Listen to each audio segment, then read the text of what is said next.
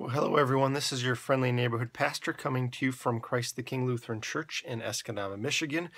We're getting ready for the fifth Sunday after Epiphany, and our passage for this weekend coming up is from Matthew chapter 5 again. We're again in the beginning of the Sermon on the Mount, and we're transitioning from the Beatitudes now to some of the implications for all these blessings that Jesus says, and we'll get some of those expectations, those commands to, how do we live in light of what Jesus has just said about being blessed in so many ways by Him, by a gracious Heavenly Father. So without further ado, our reading for this week is from Matthew chapter 5, verses 13 through 20. So as always, let me go ahead and read the passage for you and then give you some thoughts and reflections on it. Jesus says, "You are the salt of the earth. But if salt has lost its taste, how can its saltiness be restored? It is no longer good for anything but thrown out and trampled underfoot.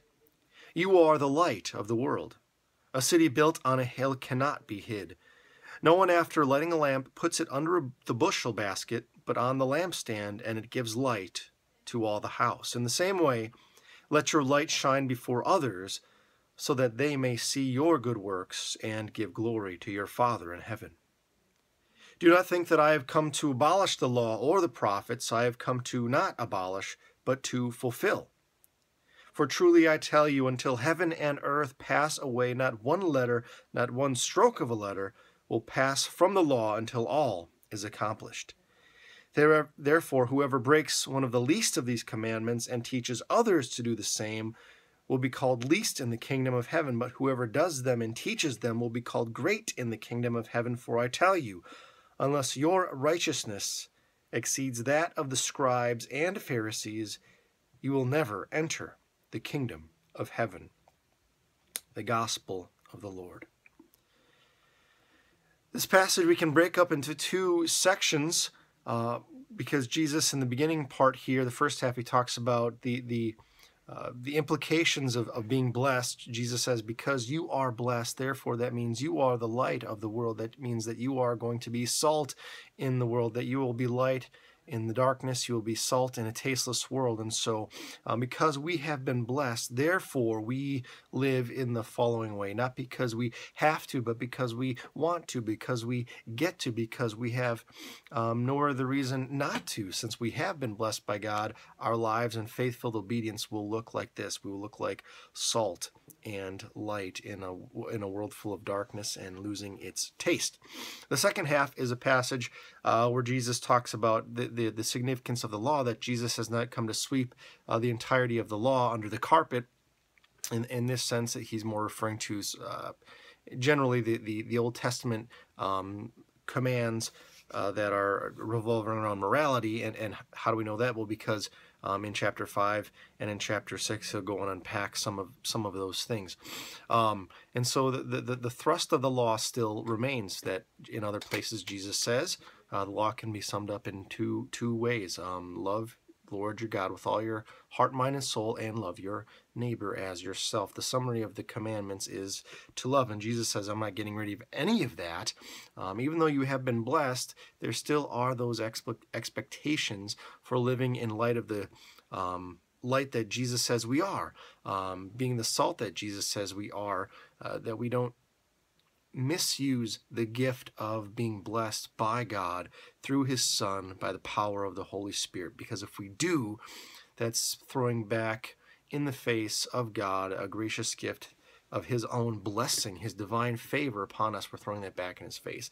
And so what we see in chapters 5, 6, and 7 is kind of this escalating, heightening of what it means to be a disciple, that it's not easy. And Jesus doesn't make any concessions to that. To follow Him is to die to self, to die to our own pride, to die to our own personal righteousness or perceived righteousness, because we need the righteousness of another. We need His.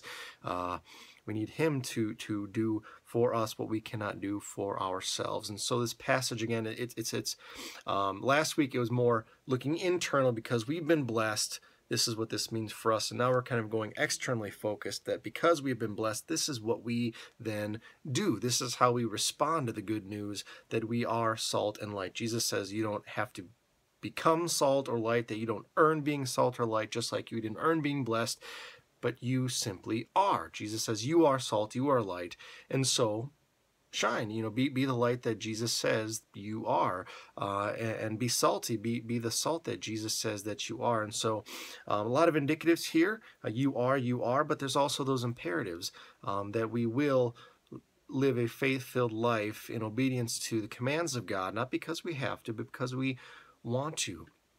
One of my favorite theologians, Gerhard Forde, once put it in this way, that the commands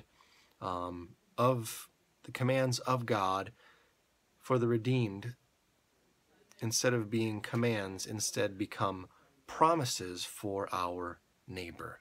We love and serve our neighbor, but not because we have to, not because we have a taskmaster behind us telling us you better, or else, but we fulfill what God requires and asks of us because we want to, because we love to, because we want to show the world that we are God's light, we reflect God's light, and we are God's flavor in a tasteless world. We get to do that. That's the great gift of being a Christian in this world. We get to do all these things that God asks of us.